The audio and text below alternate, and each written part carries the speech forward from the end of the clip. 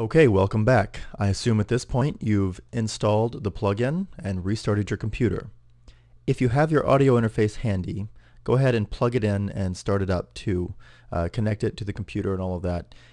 If you don't have it handy, then don't worry. Some of these things you might have to come back and do again later, but most of it will apply now. Also note, if you have M Audio brand interface, you might have to restart the computer after you plug everything in, connect the interface, and turn it on. Most of them should automatically be recognized without you having to do that. But if you encounter any problems, and this is generally true with all computer problems, restart the computer. So let's assume now you have the interface connected. If you have a Motu interface, you'll probably see a window like this pop up. That's great. And it'll tell you the name of the interface right there. As you can see, I have an ultralight. This window is not necessary for anything else. You can ignore it. You can leave it right there. You can close it. It doesn't matter. Let's go to the folder with Ecstatic Water's electronics files. Open that, and again you'll see all of these files here that we saw before. The red one, Ecstatic Water's 1.2c project, is the most important one. Inside that is another red file, and I labeled it red because that is the magic one to use in performance and rehearsal. Now don't worry if yours says 1.2DE something else. This is the version that's current right now. As I make small changes, I increment those letters up, or if I make big changes, I'll change it to 1.3, or if I revise the whole thing someday, it might be 2.0. It doesn't really matter as long as it'll still be labeled red. So I want you to now double click the performance file and it will load Ableton Live 8.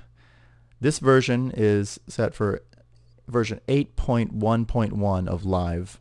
You'll need to have that version or later to run this set. Now that's always going to be changing as they release new versions.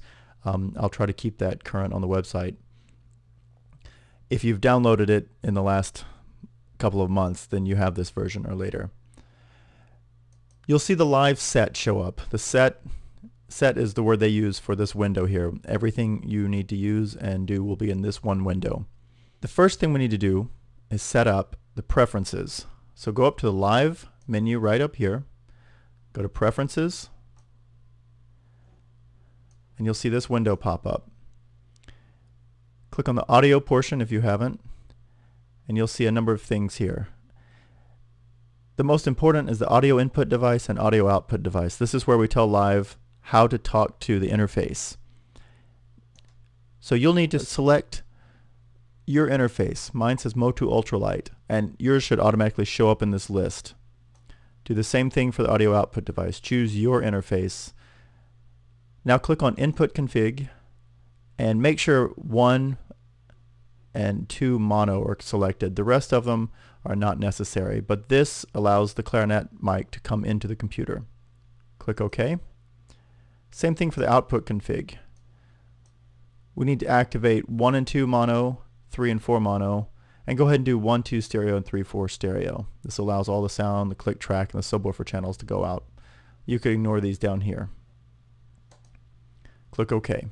So now we're ready for sound to come in and out of the computer. And the only other thing we need to do is go to File folder right here.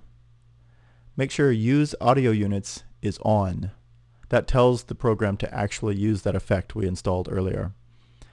So those are the two key preference things you need to do first before it'll make any sound, before it'll take any sound in, and before the plugin will work. So check those and double check those.